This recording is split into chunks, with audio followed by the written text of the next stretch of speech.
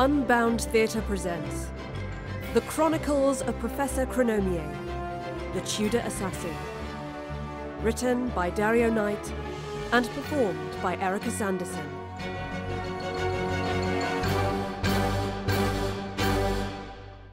Chapter 15. The Play. The banquet in the great hall was nearing its end. Astrid trudged through the raucous mass of nobility, guffawing and quaffing at each of the long tables, and refilled their glasses from a silver decanter. Occasionally the more red-faced lords would bark some lewd comment at her, but she didn't hear them. She scanned the room continually for any sign of the wraith.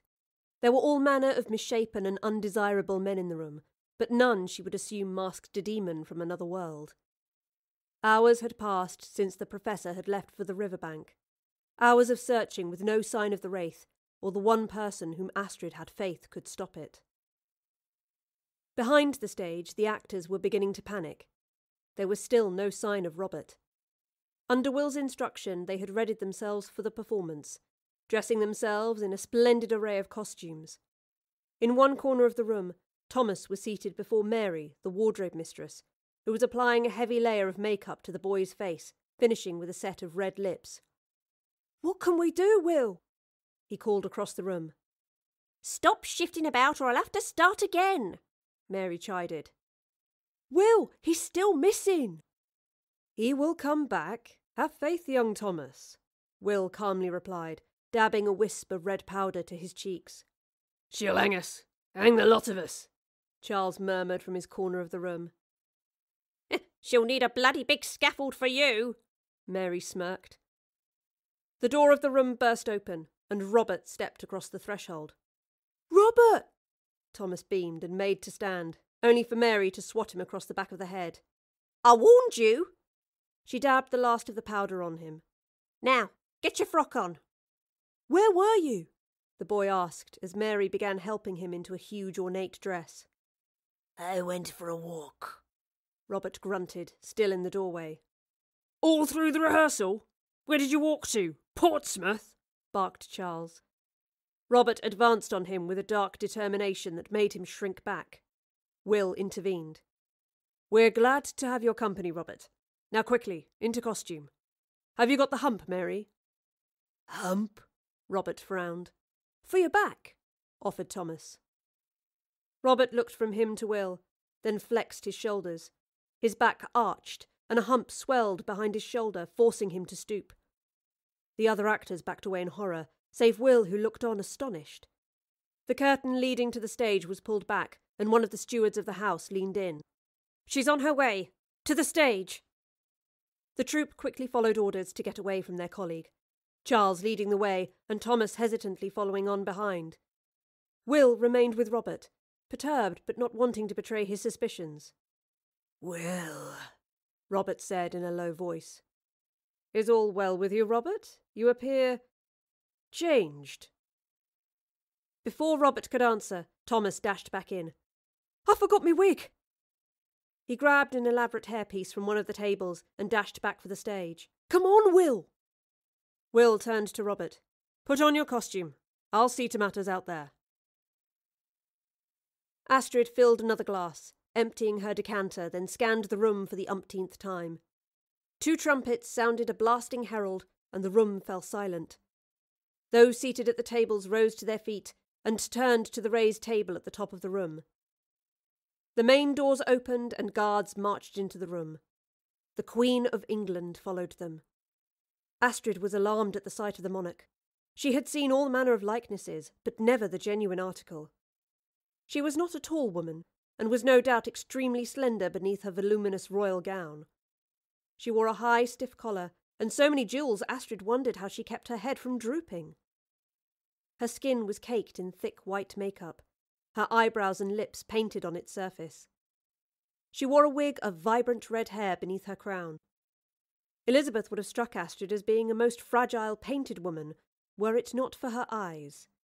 They beamed, sharp and determined, inspecting the entire hall as she took her place at the table.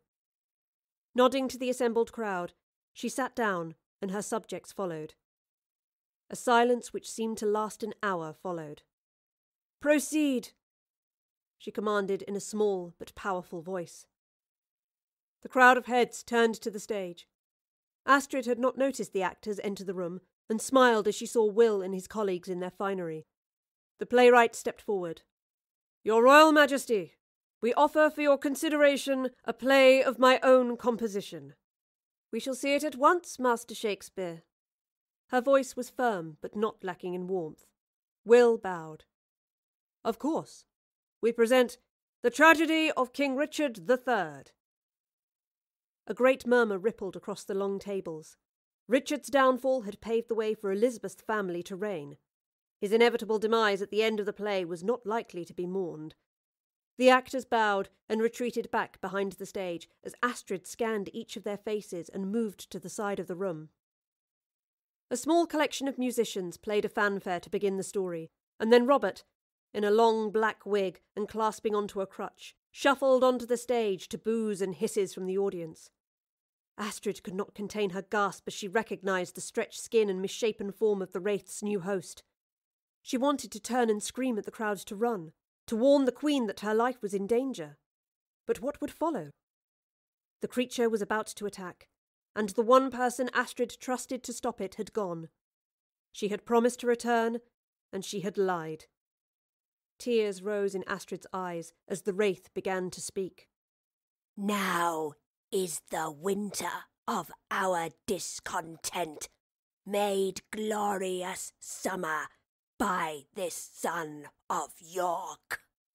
Astrid listened, frozen to the spot, as the Wraith recited Will's lines in a rasping staccato. The words were enough to seize her bones in an icy grasp, but as the speech continued, the Wraith looked about the room and fixed her with a stare. Still it spoke.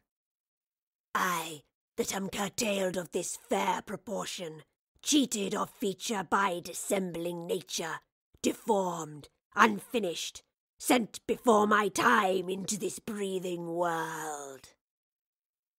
Astrid held the creature's gaze until it finally moved away and addressed another group of spectators. As soon as it did, she reached forward and grabbed a knife from the table beside her. She held it away from view, but gripped it tightly in fear. She closed her eyes and tried to steady her breathing. "I am determined to prove a villain, and hate the idle pleasure of these days. Plots I have laid, inductions dangerous." In and out. In and out. In and out. She was ready. "Dive thoughts down to my soul. Here Clarence comes." Astrid opened her eyes in time to see Will walk out onto the stage, flanked by two other actors dressed as guards. The Wraith smiled. "Brother, good day." Dropping the crutch, the Wraith straightened up and grabbed Will by the throat. The actors looked around in alarm, but the audience simply continued watching, absent-mindedly eating scraps from the feast. "Robert," Will gasped. "what mean you by this?" The Wraith merely snarled and threw him down from the stage, crashing to the floor between the tables. Were it not for Will's next cry, the crowd might have assumed the stunt to be part of the action. "Your Majesty, flee! This man's a spy!" Elizabeth rose immediately, but the guards either side of her drew their swords and pointed them at her throat. Astrid recognised them now, the guards who had let her and the Professor through the gates. Their eyes had the same misty stare that the thugs who'd accompanied Fraser had been afflicted with. They were the Wraith's servants. Astrid leapt onto a table. "Run, you fools! Get out of here!" The crowd hesitated, some slowly rising from their seats. The rest of the actors had appeared at the back of the stage, having heard the commotion. "Run!" she screamed. A stampede flowed out of the hall, echoing frantic yells and cries for help. The actors fled back behind the stage, and soon only the Wraith, Will, Astrid, the Queen and the guards remained. Will made to crawl away from the stage, but the Wraith leapt down like a wild animal and pulled him to his feet. Elizabeth looked on defiantly. "I have outlasted many threats to my life, sirrah. By whose orders do you act?" "No orders." "A lone agent? Foolish." "Not alone. My brothers will follow when I have ripped this world apart for them to feast upon. Astrid! Where is the Professor? Will gasped, the wraith holding his throat tightly in its grasp.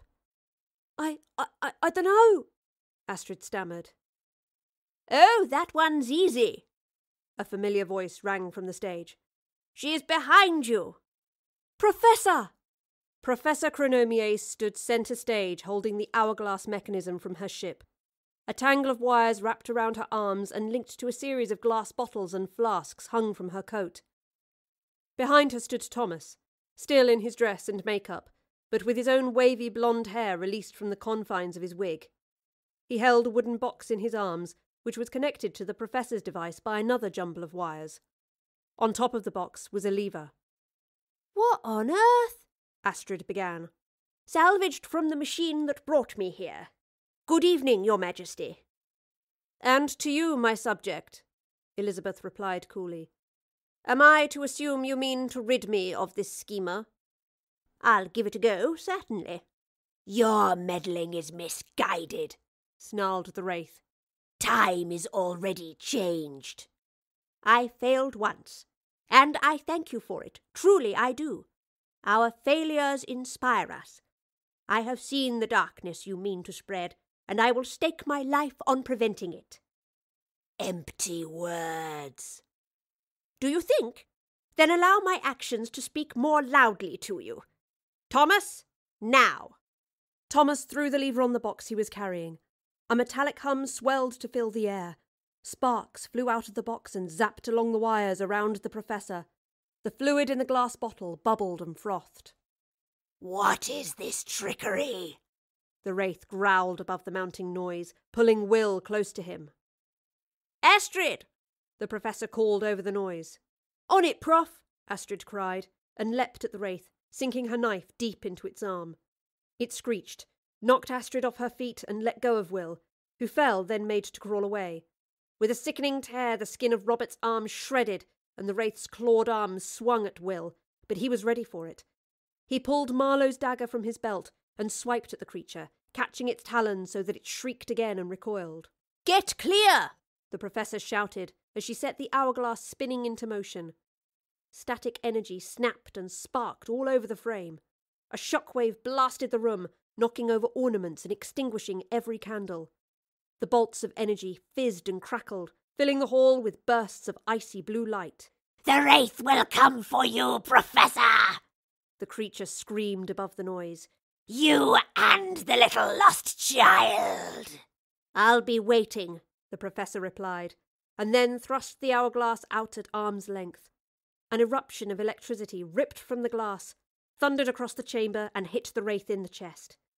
Robert's skin burst into pieces, and the skeletal creature within disappeared in an explosion of silvery light, sending everyone tumbling to the floor.